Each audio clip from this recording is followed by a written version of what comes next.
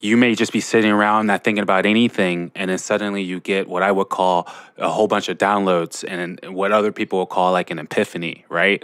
On Okay. something, a new way to look at something that they never looked at like it before. And that typically is a third eye experience, a third eye activation. People call epiphanies a turning point in their life, and everything changes after that. But what really changed is they became more consciously aware of their or their reality. I don't know if we're cursing on this podcast. I don't know if we're cursing, man. You guys don't ask me. But wait, so what you're saying is interesting about it always being on, but are you aware of it? That's the question.